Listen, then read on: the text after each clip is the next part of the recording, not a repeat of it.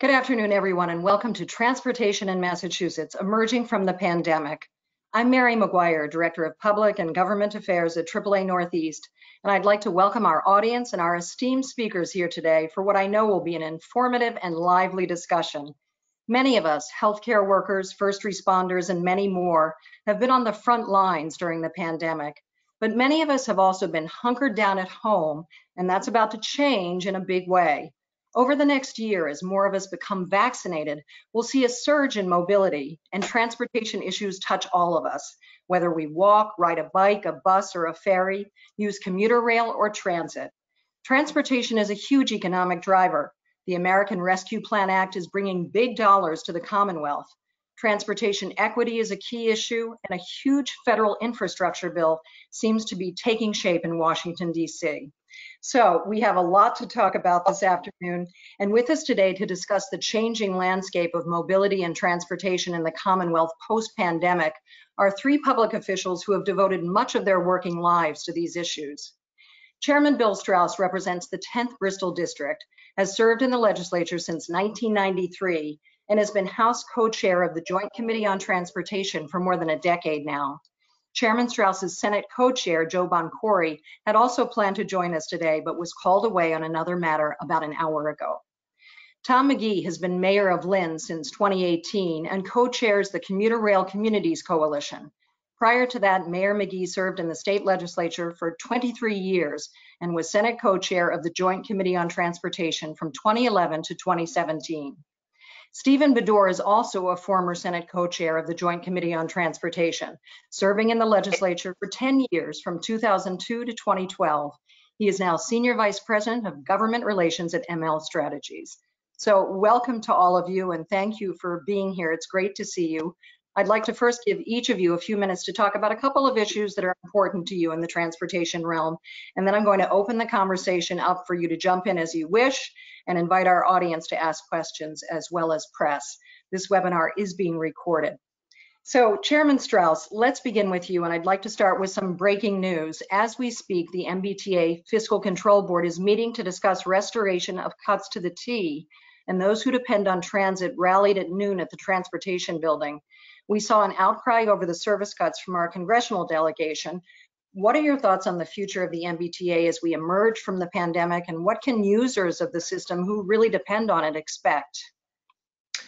Thank you, and thanks to the AAA for hosting this today. It's a pleasure to be here, and certainly with two of my former colleagues in the legislature.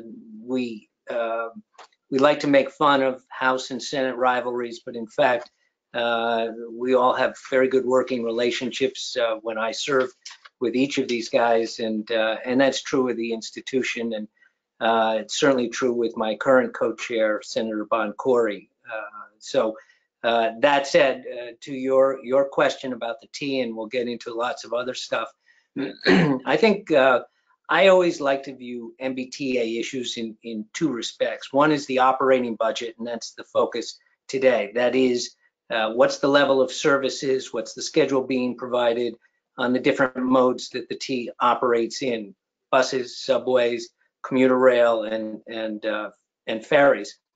But the other half of it is the capital budget, which is how do we take care of the equipment and not just what's there, but in terms of expansions.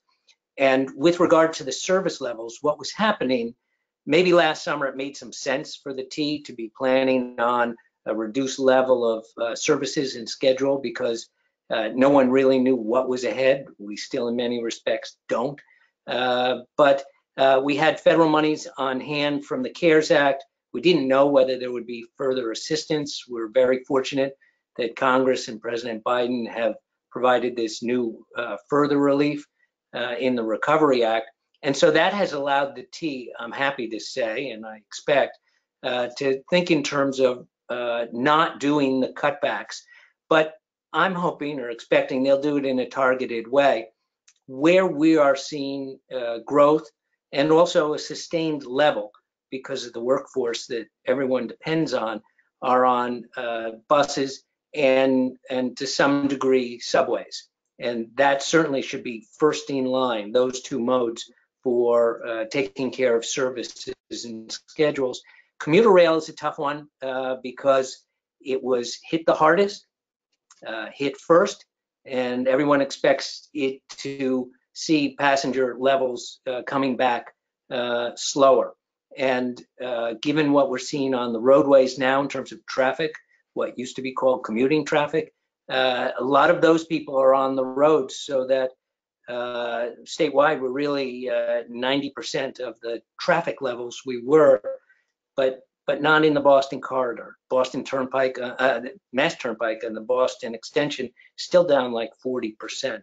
So I think the T has the money.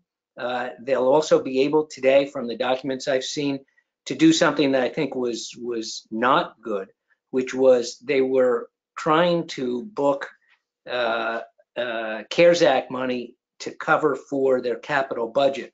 And that's something I hope we get into, which is the capital budget, that other half I previewed, that's still got huge, in excess of $10 billion needs to get to a state of good repair on the capital side of what we think of in terms of mass transit in Eastern Massachusetts.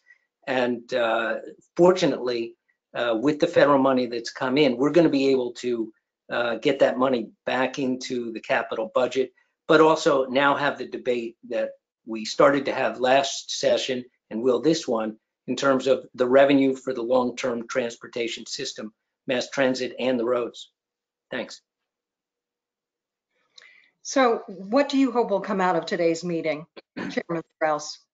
Well, that people who were looking at cutbacks in terms of service levels and schedules, particularly on bus routes and subway routes, will now see that pushed off, that in fact the T will be using and recommending to the control board the kind of level that we would think of as we now have people, hopefully, coming back to work, coming back to the public transit system.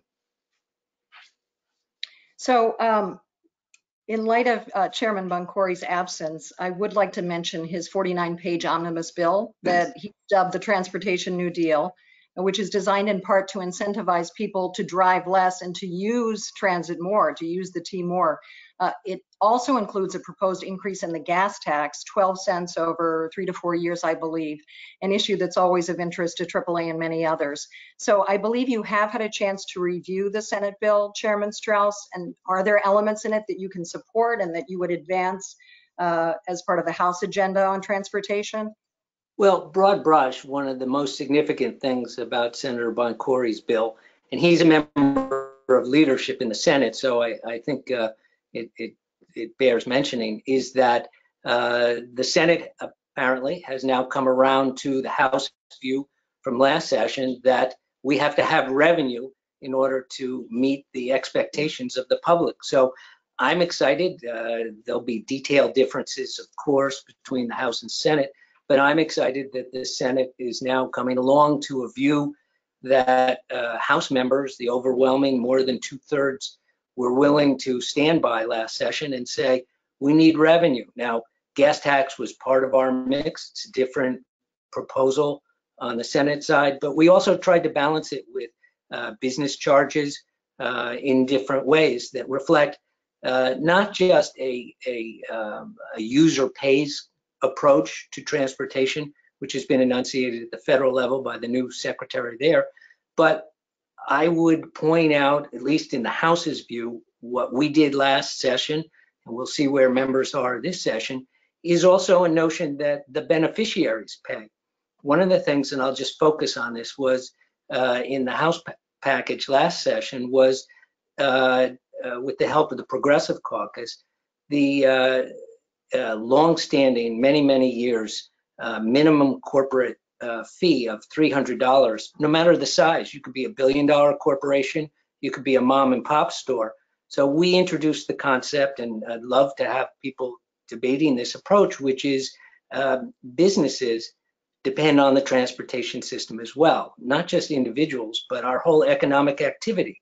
And so businesses benefit when we have a reliable transportation network, all modes working together, available to the public, available to businesses for moving goods and services.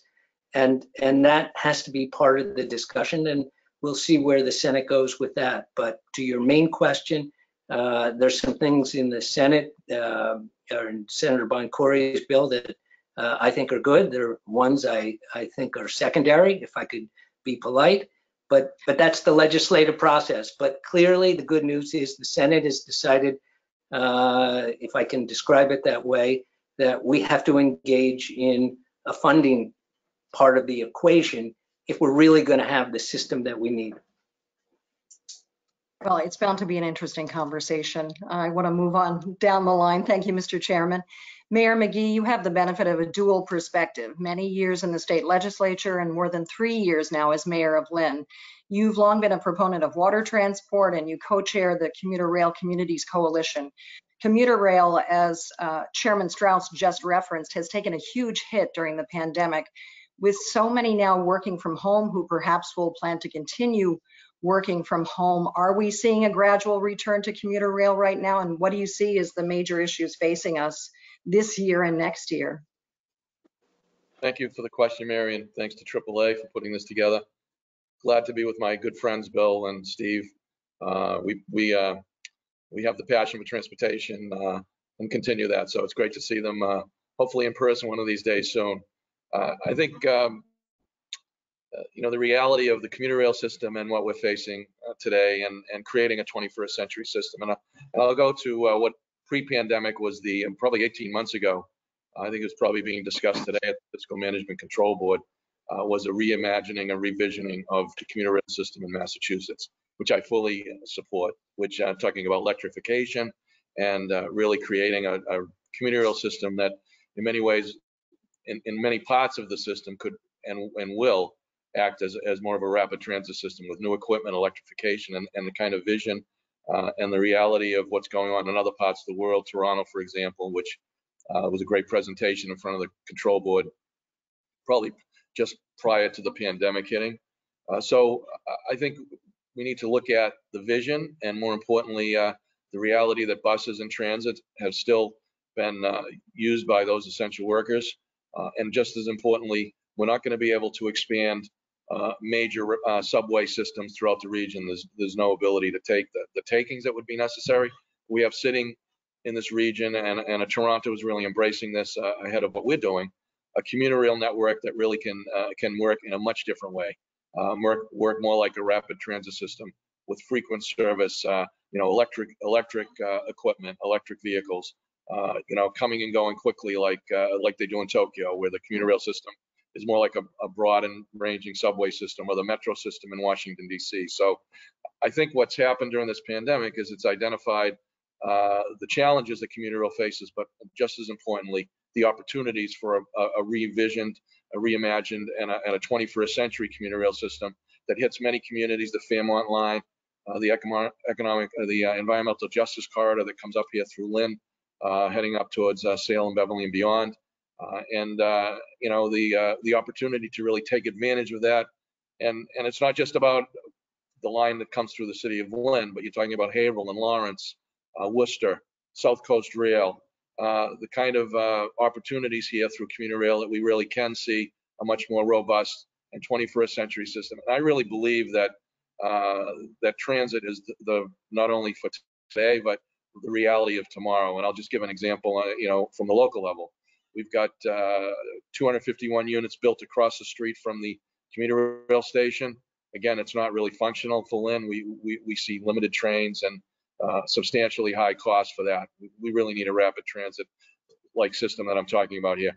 251 units, just about ready to be completely filled. 330 units, a block and a half away from there, with another close to 1,000 units being built. Very limited car opportunities for those units. We're looking at between 1,500 and 2,000 new units within 3 blocks of the commuter rail station in Lynn. And you're seeing that in many of the gateway cities, as well as when this pandemic first hit and the cuts were suggested, all the way down to Plymouth. That transit-oriented development to create the opportunities for housing that we really need in the region is the way to go. And we need to do it with a system that works. So I'm optimistic and excited about that opportunity, and I actually put in some comments today through voicemail in this new world we're facing to the Fiscal Management Control Board to really advocate for phase one, to start not only talking about it, but start the planning and start the implementation on that first phase to really start to show that these commuter rail options are really the future of what we need to make investment in. Upgrade transit and buses, dedicated bus lanes, the last mile connections, but the real pretty robust opportunity, I believe and I think the Fiscal Management Control Board embraced 18 months ago, is something that really bodes well for us if we start to both embrace the vision, work on the reality of transit-oriented development, as well as transit options for our region. I really feel strongly we can be a model for the nation. And I'll just finish with this, if you take the Toronto plan and you plop to the Toronto system, which they're talking about, this is their vision. You would, if you put it on the greater Boston area, it would be from southern New Hampshire to the Rhode Island border, and obviously South Coast Rail would be a key piece of that. And then as some of the legislators are talking about east-west connections out beyond Worcester, that's a real vision with, I think, a reality of opportunity that we face. So do we need to find the money? Absolutely. I think Chairman Strauss spoke to that. And I think there's a number of options that we need to look at. Business, gas tax, and Steve probably will realize I'm not afraid of suggesting that revenue is an important piece of the puzzle. A fair bit of tolling and some legislation I had filed prior to leaving the legislature. But I think between $1 to be spent on transportation brings $2 or $3 in private investment. And as the A Better City had stated in one of their recent reports, for the $2 billion or so we spend on the MBTA, we get economic return in the greater Boston area between $13 and $14 billion. So these investments that we're talking about finding the revenue to make it happen for a broader vision, for a system that will work for all of us and grow our economy, is real, and we need to find a way to move it forward. A lot of great points there that you brought up, Mr. Mayor. And, we're seeing the same thing in Mansfield, Mass, near where I live, with thousands of apartment units being built at the end of the line of the commuter rail. So definitely a phenomenon. You've talked a lot about how we're going to pay for these improvements. How much will the stimulus money that's coming to Massachusetts help with transportation improvements? I think the key piece, and Chairman Strauss talked to it, that money needs to be spent now, both for operation and for the capital projects that we've talked about. I'm pretty optimistic, particularly with the support nationwide. Over 74% of the polling is reflecting that people support the $1.9 trillion investment, first major piece of legislation that President Biden's been able to push forward, and really starting to talk about several $1 trillion in infrastructure investment that we on this call recognize is a real number. And so I'm optimistic that if we're able to both parlay the kind of decisions locally to find the revenue, that we can work with our federal partners to see the kind of investment in infrastructure and roads, bridges, and transit that this country needs to really be able to be the model for working to grow our economy, and with the challenges being faced in China and other places, and making substantial investments in transportation infrastructure that we need to make here. So I think there's opportunity to take the dollars that came from the 1.9 trillion, some of the dollars that are still available from the 900 billion that was passed in December, and then work with our federal partners to see a real push for hopefully a bipartisan efforts in DC to get a real infrastructure proposal passed that's been talked about for too many years to not see it happen right now. Yeah, and I want to talk about that later in our discussion. So thank you so much, Mr. Mayor. And before I move on to Senator Baddour, I just want to mention to our audience, please feel free to type your questions into the chat. I know we have some journalists who are with us today. Please feel free again to type those questions into the chat, and we will address those questions in the latter part of the program. So Senator Baddour, when we last got this panel together, you had talked about the need for a congestion czar or a traffic czar in Massachusetts, but obviously the landscape has changed a lot over the last year and a half. During the pandemic, roads in fact have often been so wide open that speeding has emerged as a real hazard here in Massachusetts. It does seem that traffic jams have become more commonplace in recent months and weeks. What do you think? Will we see a return to congestion with so many planning to work from home more days of the week? And where does that leave us with roads and bridges and those kinds of infrastructure concerns that are important to those of us who drive? Good. Mary, thank you again, and thanks to AAA for the great work you do year in and year out in terms of lobbying and sort of putting transportation issues at the forefront. Chairman Strauss, Mayor McGee, always a pleasure to continue the dialogue.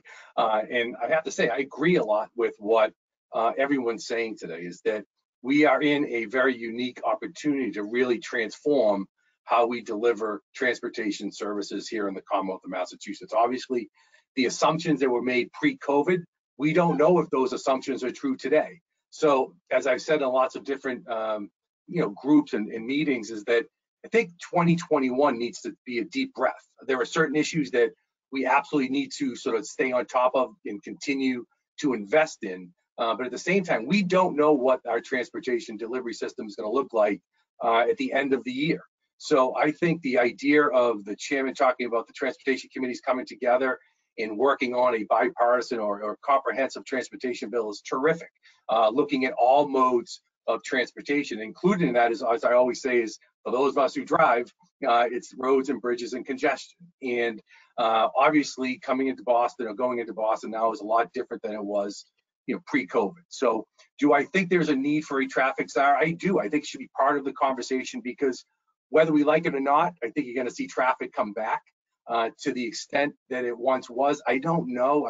I think that's one of the areas that we really need to figure out in terms of what the future will look like. But we have enough data now to look at the choke points throughout the Commonwealth, and during this time frame really come up with creative ways to hopefully sort of open up those congestion points. I think it's important that we have this conversation and this dialogue that includes all modes of transportation. And I think it's important that the T is sort of doing what they're doing today, is committing to continuing the services. It's critical during this situation, the sort of COVID world that we live in, that we continue to allow people to get in and out of work, that they have reliable transportation, and the T is critical in that process. But at the same time, we also have to remember that we need to make sure that our roads and bridges are safe, that they're funded, that we're looking at new ways in which we can sort of incorporate those sort of congestion points, sort of decreasing those congestion points should be part of that conversation.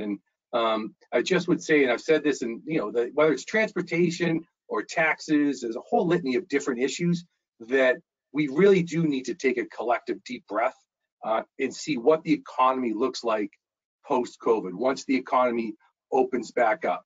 And I think that there are other states, similar states, New York, California, where you're seeing a stampede of businesses leaving and heading down south to Florida, to Texas, to sort of different states. So we just need to be careful here in the Commonwealth. Revenue should be on the table. It should be part of the conversation, but we shouldn't be rushing to do anything, whether it's in transportation or other areas, until we really know the full impact of COVID. And I think as the process continues, that's a conversation that we should be having. I think this legislature, with the leadership of the two chairs, Chairman Boncory, Chairman Strauss, I think they'll have that conversation. And the ultimate decision will be later on in the year, where we'll have a better understanding of where we are as a Commonwealth and where we are as a transportation system.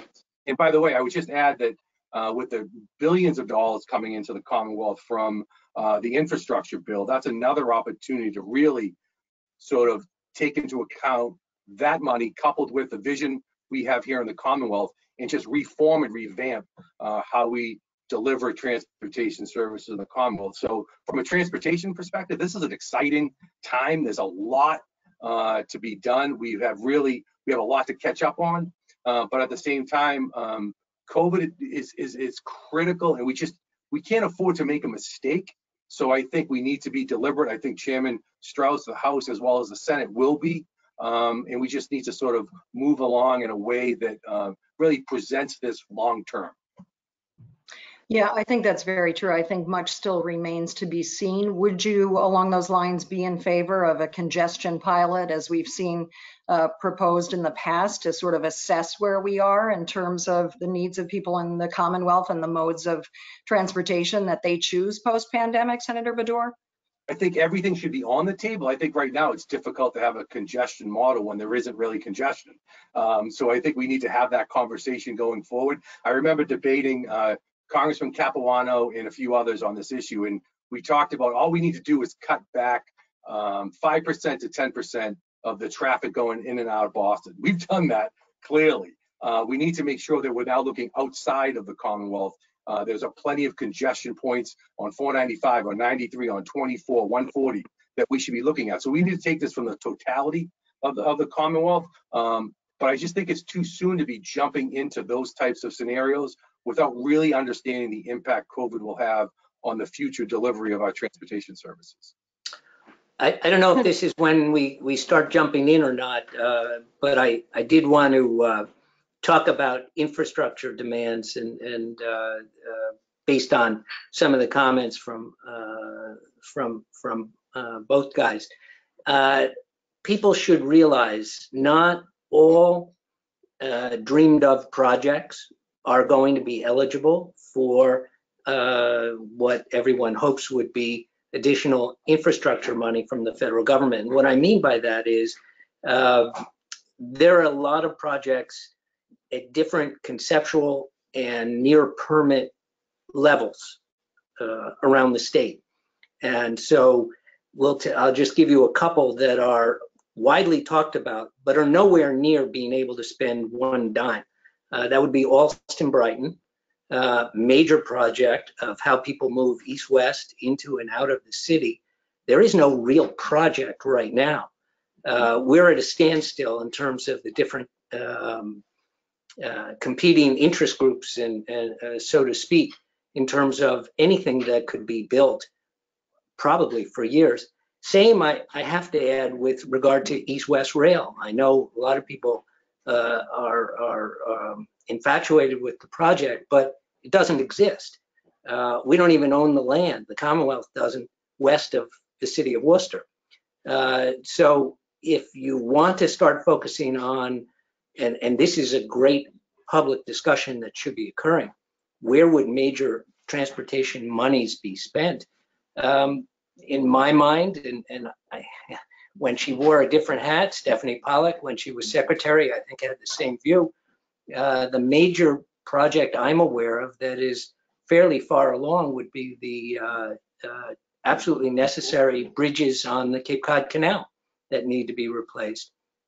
But also when we talk about infrastructure for transportation, we should think broadly as well. Senator Mayor McGee talked about electrification issues. And in terms of coming climate issues, ultimately there will be a day when our commuter rail system, or however we want to define it or label it, is running essentially electric. We do not have the electric capacity in Massachusetts right now to actually run the entire commuter rail system. If all of a sudden today you said, there are the wires, they're all hooked up. We couldn't run an electric commuter rail system today.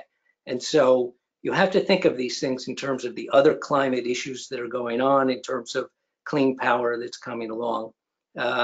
And we'll use the phrase loosely with the infrastructure, shovel ready. There are a number of important safety projects. Positive train control is one, costs several $100 million. It's been held up, frankly, for lack of funding resources. Those kind of things are the perfect one-time, ready-to-go transportation-related projects that I think people should think of, because we can't use the federal monies to the extent they come along for things that add or cover operating costs. Those infrastructure expenditures should be necessary items. Frankly, whether it's road and bridge, we'll still need those. You'll still need to be driving around, no matter what we've got for an adequate, modern public transit system. The roads and bridges are still going to be necessary out there. And as I said, in these numbers that I got from MassDOT, or as of first half of March, we're pretty much at statewide near 90% of where we were a year ago. So people are driving around. They are buying gas. They're just not driving around in the same ways that maybe they did a year ago. So I just wanted to jump in on that. No, that's true. And I certainly have seen plenty of traffic when I have ventured out. Any comments from Senator Bajor or Mary McGee on what Chairman Strauss just talked about? I'd like to just step in a little bit. Chairman Strauss, clearly understands the reality of the electrification of the whole system. And I think, as I talked earlier, I think that's why the control board's suggestion of, a proposal of a phase one opportunity, which would take the Providence line, which is somewhat electrified now, the Fairmont line, and then the environmental justice corridor up towards Lynn, Salem, and Beverly, as a first step towards starting to show this opportunity. I think the other piece that I think has happened nationwide is starting to take a look at interim vehicles, EMUs. So you've got opportunities to run both electric and diesel. Those vehicles are available in some places. So I think it's starting to show what we need to do, get a chance to spend that investment where you can find the electricity to make some of this work, and then see where that goes. And I think there's a real opportunity in the current capital investment plan over the next 4 years to get that going and start to really show that this is the direction we need to go. And Chairman Strauss is right. It all plays into the climate change. The legislation was just passed, but more importantly, what we need to do related to climate change. And along this corridor, particularly in the density from Boston heading up towards Salem and Beverly through Lynn, diesel trains coming and going through there, gridlock on the roadways, buses in gridlock. It really isn't a system that's working right now. So it's an opportunity to take on both of these challenges. And I just want to make a point on no question that on the roads and bridges, the backlog and the challenges we face continue to be there. And just at the local level, it's great to see the $200 million. I think we're going to see again on Chapter 90. But being on the ground in the city right now and seeing, on firsthand every day, the real need of, and it's every community. It's not just Lynn.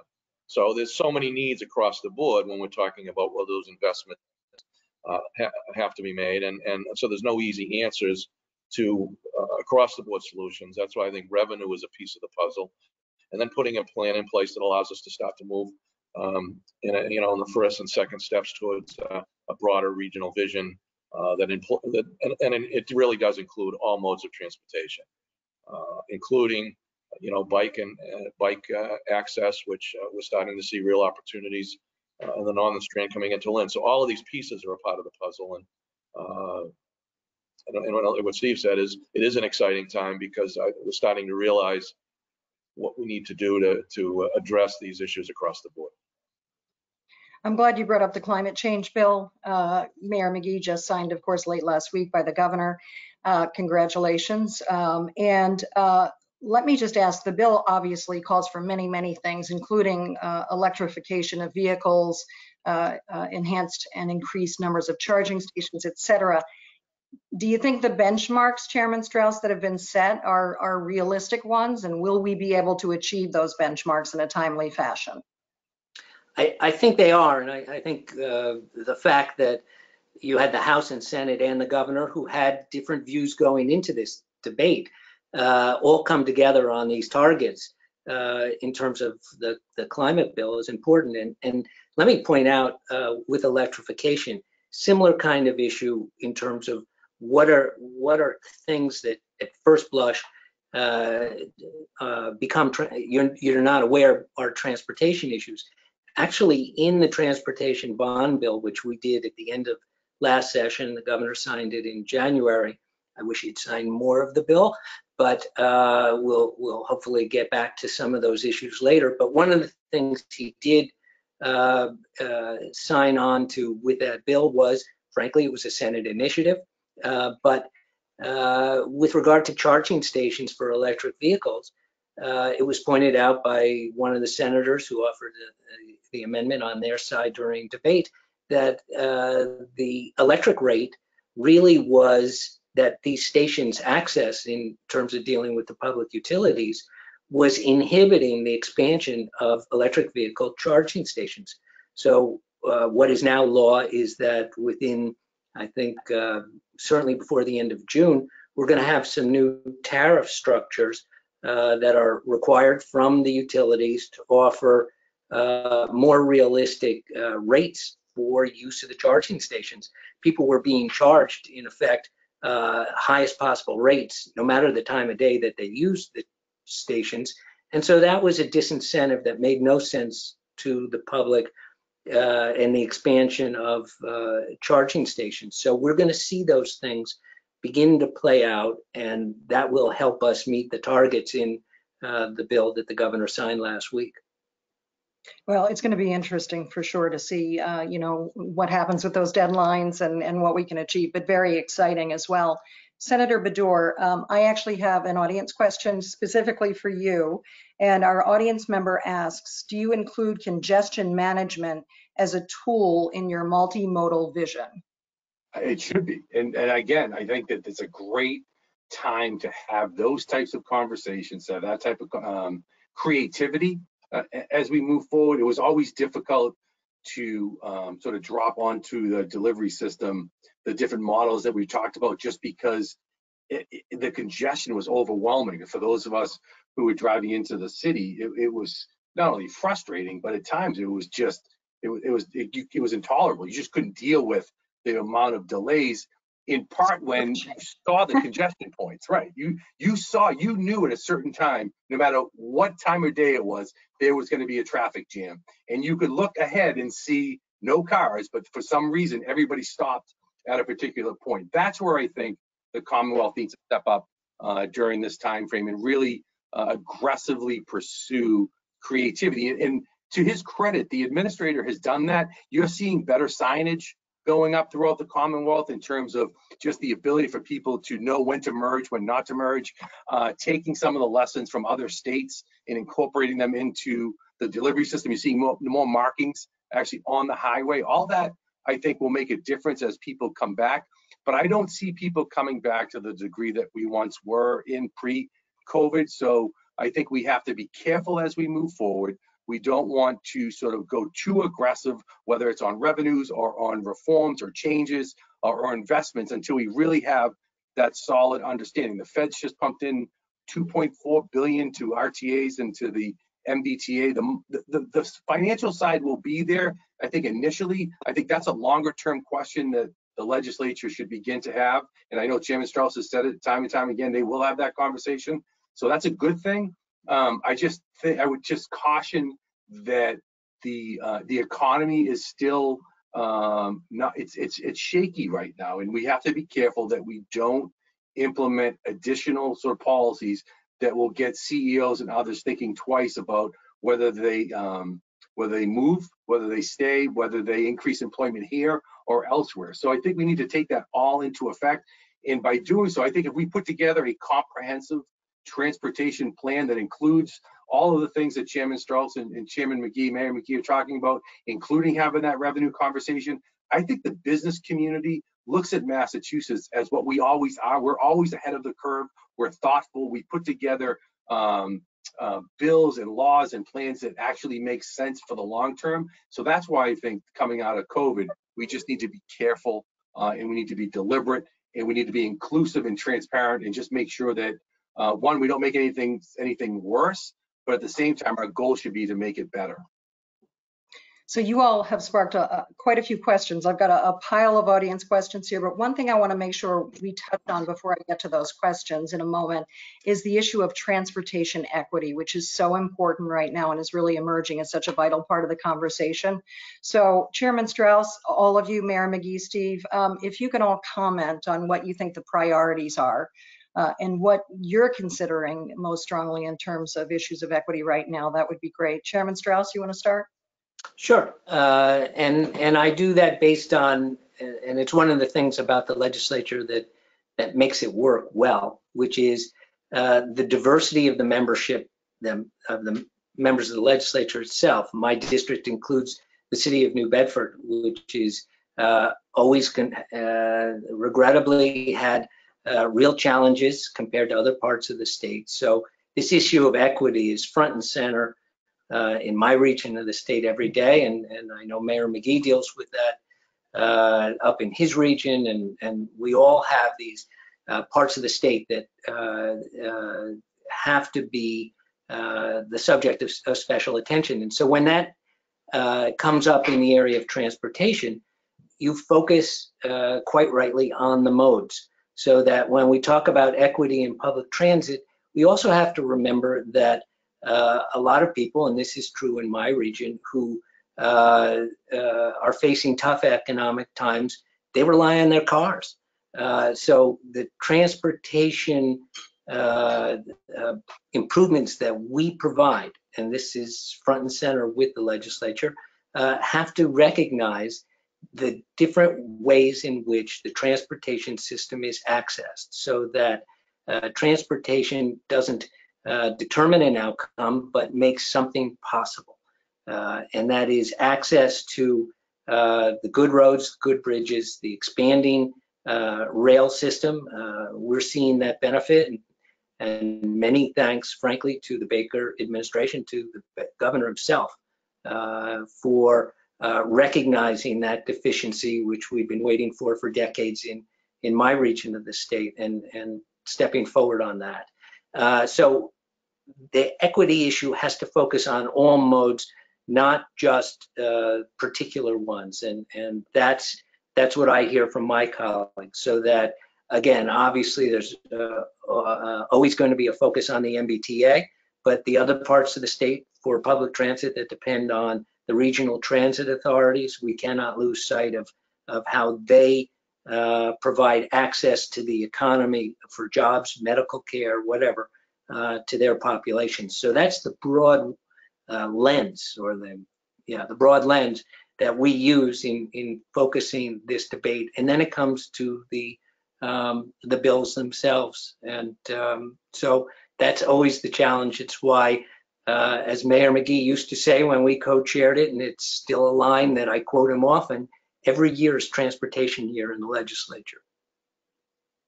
Very true. Very true. Can I just jump in? Because I think, absolutely. First of all, the mayor is correct. It is every year should be transportation year. But I think Chairman Strauss hit it right on the head. It's exactly where we need to be focusing across the Commonwealth. The RTAs sometimes are sort of, they're the sort of forgotten child sometimes in this discussion, and they play such a critical role outside of the city of Boston, whether it's in Western Mass, Merrimack Valley, North Shore, Southeastern Mass. So I think more attention as we move forward and come up with this new delivery system should be looking at ways in which we can expand, whether it's individual ridership, if we have to change a little bit of that focus in terms of, instead of having the big bus with 1 or 2 people in it, we have the smaller ride shares, whatever it might be. But there's opportunities there that we need to take advantage of, and the RTAs play a critical role in how we deliver that equity piece going forward in all regions of Commonwealth. Very true. Mayor McGee, anything you want to add on this issue? It's clearly, as Chairman Strauss and Senator Bador talked about, it needs to be at the forefront, and it is. It isn't, when you're living in a city like Lynn, and we're seeing the real impact of, lack of affordable and frequent service, buses that are jammed, congestion in our area that really doesn't lend itself to people getting around easily, and an inability in a lot of places for people to actually have cars. So it really is impact. And then with COVID, with this COVID-19, and Lynn and Everett, Revere, Chelsea, were probably, if not the hardest hit, at least region in the Commonwealth, with a couple of other gateway cities, Lawrence in particular, with completely devastating impact during this, which reflects back on the equity. And Steve's right. There's, if you look at the regional, and I don't have the numbers in my head, but the regional transit authorities, most of those riders are really lower income riders trying to get to work that don't have any other access to their jobs. So the equity and making some a system that works and that's safe, frequent, affordable, and clean is something that really it needs to be a goal, and because it really impacts so many communities in a negative way, and people that can't otherwise either get around, or they're forced to have diesel trains and buses coming and going through their neighborhoods, and the pollution that comes from those vehicles is a health impact as much as anything else. So it's I think we all understand how important equity is, and the equity, making sure the equity is addressed, really makes it a better place for all of us. Absolutely. So let's move to our audience questions. And our first question actually deals with VMT. The new Transportation Secretary, Pete Buttigieg, said a vehicle mileage tax could be on the table in infrastructure talks. What are your thoughts on this?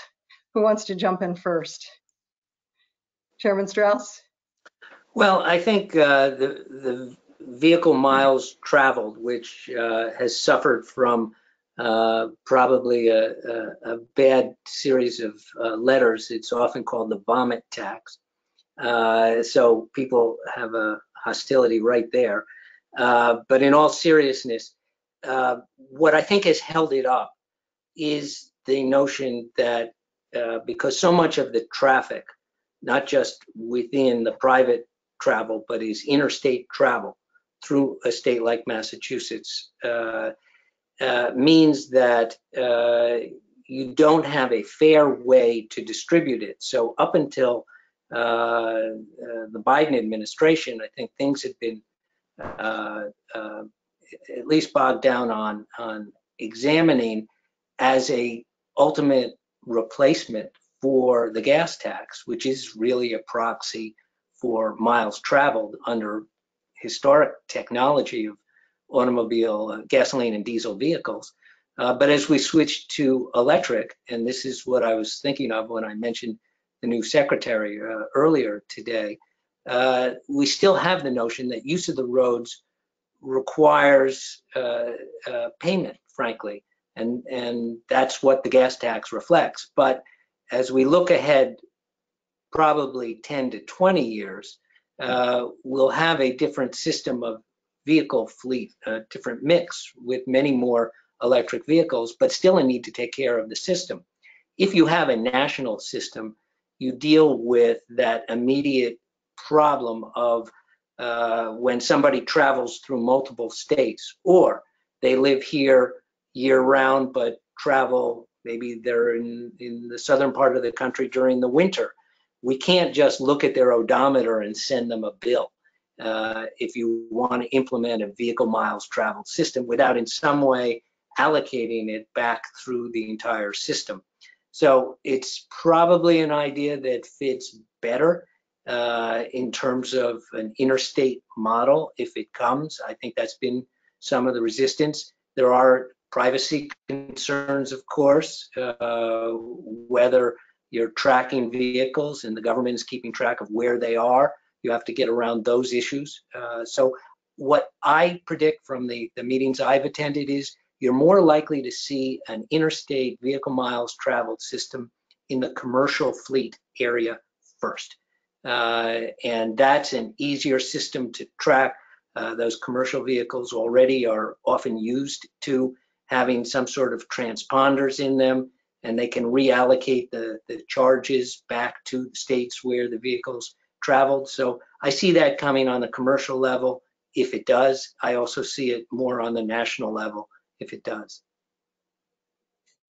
Thank you, Chairman. Other comments? Steve, Mayor McGee on VMT? Steve, you want to go? No, I was going to say, I think the chairman hit it right. That's perfect. I think that's the right approach, looking at it from a national perspective. It's difficult to do it state by state. It's difficult to sort of have that your vehicle sort of tracked as well as paying the gas tax. You don't want to get double hit either. So there's a lot of questions, a lot of potential opportunities as well. Taking from a national perspective, to me, makes a lot of sense.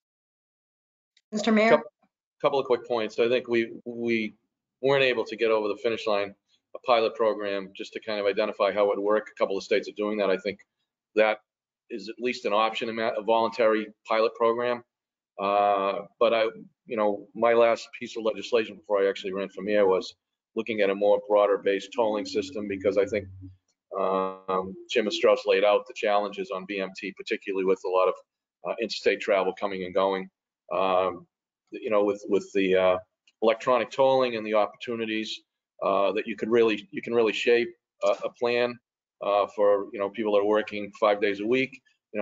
You could really set a system up that identifies certain criteria and parameters on a robust, fair tolling system as a piece of the puzzle for what we need to do for revenue. So I think a national VMT makes sense.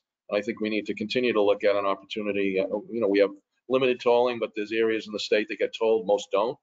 I think, I propose and continue to think taking a look at a broader-based, fair and reasonable tolling system that takes into account so many different pieces of the puzzle, which you can do now with all electronic tolling and the kind of technology that's available. So and again, I think the real discussion needs to be, what are the number of different pieces of revenue that we can fairly implement that get us the dollars we need, but also would be embraced by both the legislature and the public. And particularly on the toll, I'll go back to the tolling and use it for all modes of transportation. The bill that I proposed would create, an ability to bond billions of dollars a year with the revenues that were coming in with the payback, which would allow us to really make some major investments across the board. Roads, bridges, transit, local roads and bridges that still need that kind of investment. So I think it's part of the discussion the legislature will continue on. And I'll just leave one final point, because I think on the gas tax, and I'll speak for myself, I thought we really missed the boat when we went 3 cents when I was chair of the committee.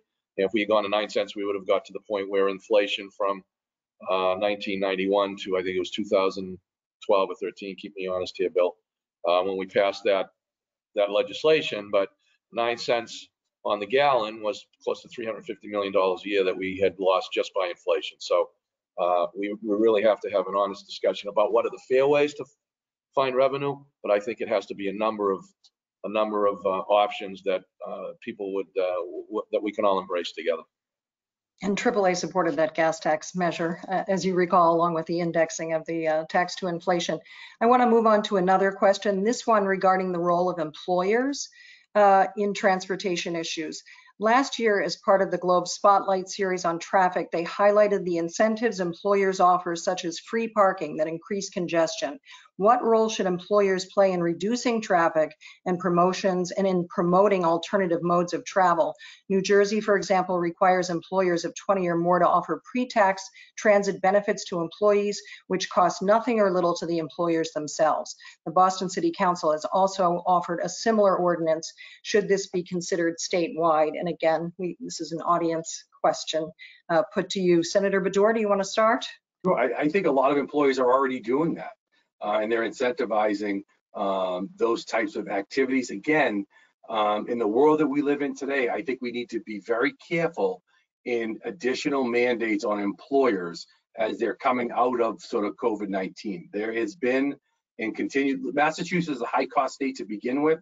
I understand that there's a lot we need to do and we can do it a lot better. But at the same time, we need to be realistic in terms of how we're competing with other states.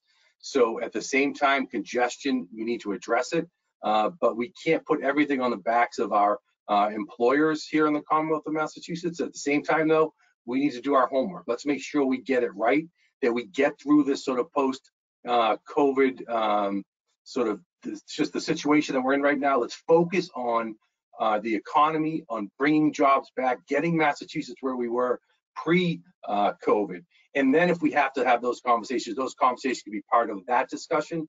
I think if we act too quickly, whether we tax too much, put too much on employers, continue down this road, I think you're going to see a lot of employers looking to those states down south and saying, it's just, we live in a world now where people can work from home. There's not necessarily this need. The Boston Globe, I think, in an editorial a few weeks ago, said, things have suddenly changed and we have to be careful as we move forward. And that change is that fact that people are working from home and that employers can move around the country a lot easier than they did in years past. So we never knew it was going to work. So I would just caution that we need to be careful as we sort of move forward here.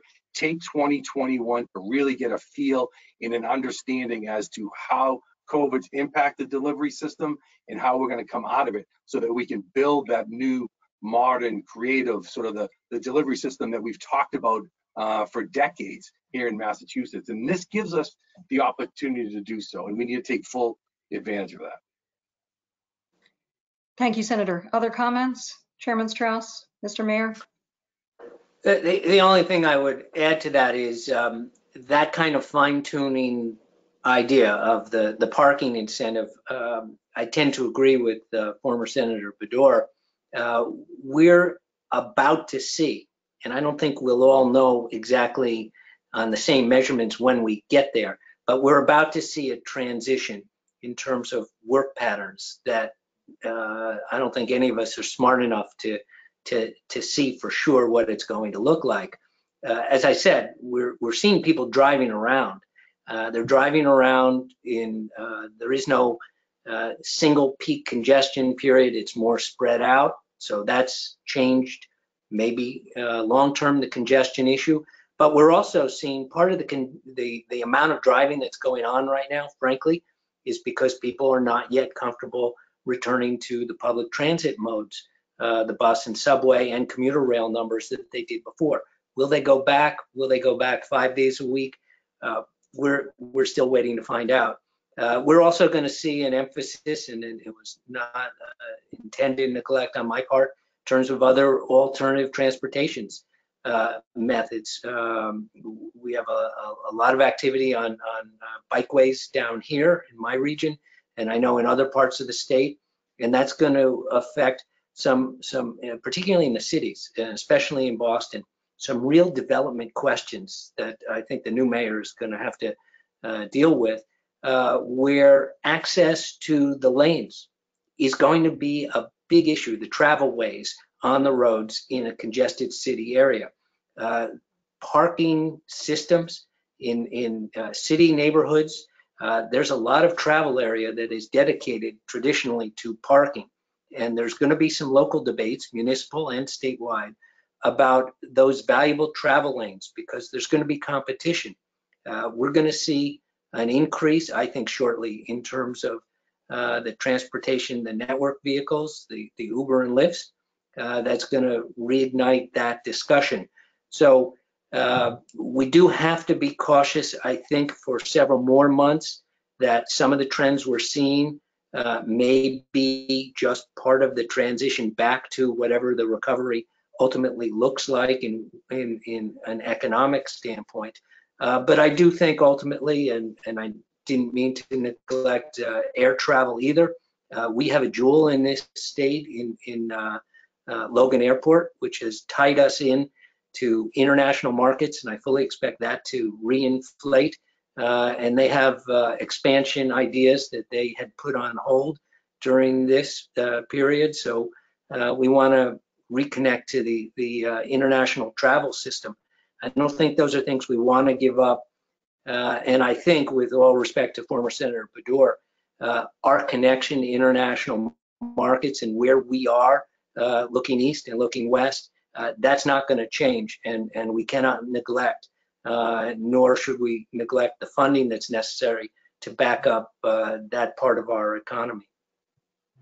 So I know we're coming to the end of our hour, but over the years, I have worked with each of you on traffic safety issues. And so I need to end with a traffic safety question, because we're all about traffic safety at AAA. As you know, worked with Senator Bador on the texting ban, Chairman Strauss, Senator McGee worked with you on seatbelts over the years, as well as many discussions on seatbelts on school buses with then Senator McGee. So real quickly, I would love you to weigh in on this last audience question. In the past year, in spite of pandemic-related reduced traffic volumes, we have seen increased deaths on our roadways. What steps should be taken to reverse this increase? So if I can just ask each of you to weigh in briefly on this, although certainly it's such an important issue. Mayor McGee, do you want to start?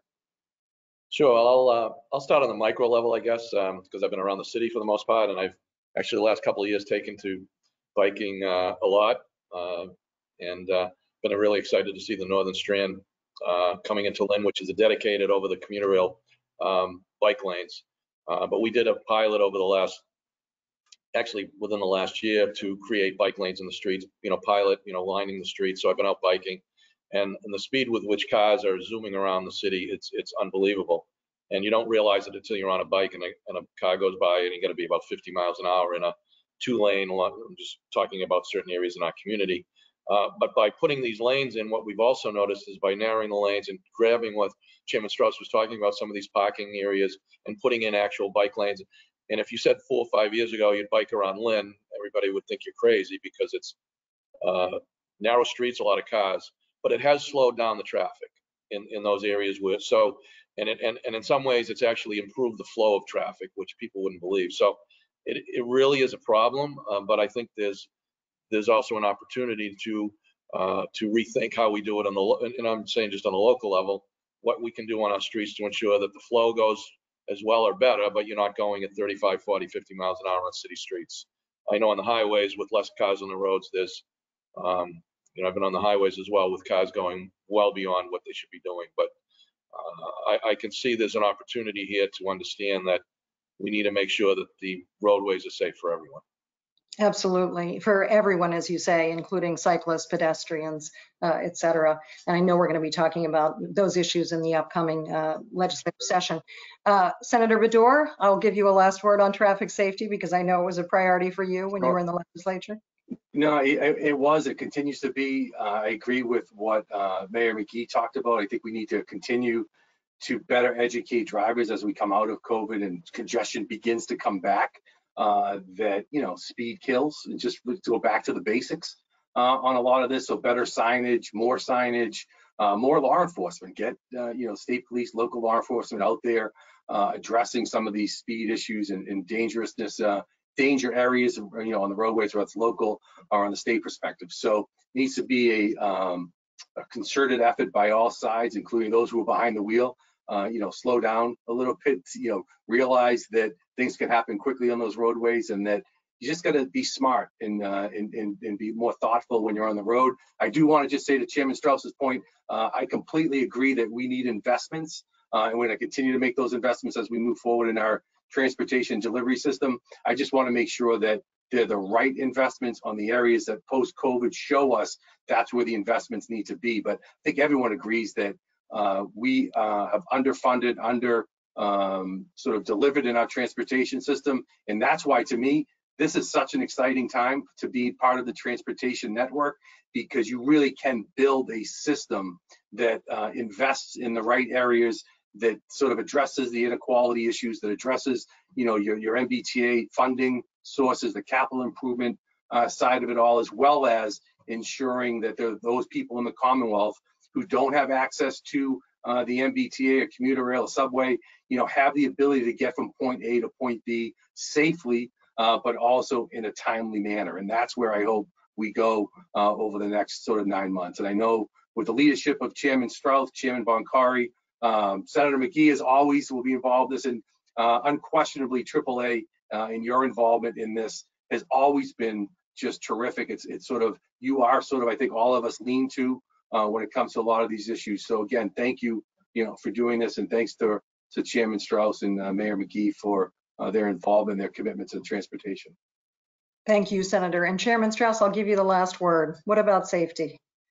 Well, of course, we had a long time coming, but at least it's in the law. A year ago, just before COVID hit, we got a hands-free requirement statewide in Massachusetts, and then all the other traffic impacts. So I'm hopeful that when traffic volumes return throughout the day in all regions of the state, that will have a significant impact on just horrible tragedies that used to occur. But there are other traffic safety issues to be addressed. And so I think that when we see increased use of things like e-bikes and the other kinds of electronic enhanced vehicles that are showing up in the cities and some of the suburban areas, I've been advocating to make sure we have the kind of safety equipment terms of lights and horns and signals and braking structure, so that those things can be controlled. But the safety issue really, and I know both myself and Mayor McGee have talked about it, this is going to involve some really hard discussions about who has access to what parts of the travel ways that we have. Where are vehicles going that we think of now, cars and trucks? Where will pedestrians be? They're part of this safety issue as well. Do they share intersection crosswalks with other vehicles? That's not as high profile an issue, but who has access to which parts of the roadways in the more built out areas of the suburban and city neighborhoods, I think will have a big impact on the safety issue going forward. Absolutely. You know, we all agreed at the beginning of this discussion that this hour was going to zip by, and it really has. We are over our time, but this has been a really great discussion. And I just want to thank our audience for all of your great questions, and would like to thank our speakers, all of you, for your insights and your time today. I look forward to our next discussion. We could easily talk for another hour or two about all of these many issues, but it is such an exciting time in transportation in the Commonwealth, for sure, and you've demonstrated that in your comments today. A shout out to my colleague, Mark Shieldrop, for his great work behind the scenes today. And whatever your mode of travel, please be safe. And if you're driving, buckle up. For AAA Northeast, I'm Mary McGuire. Have a great day, everyone. And thank you to our speakers. Thank you. Thank you.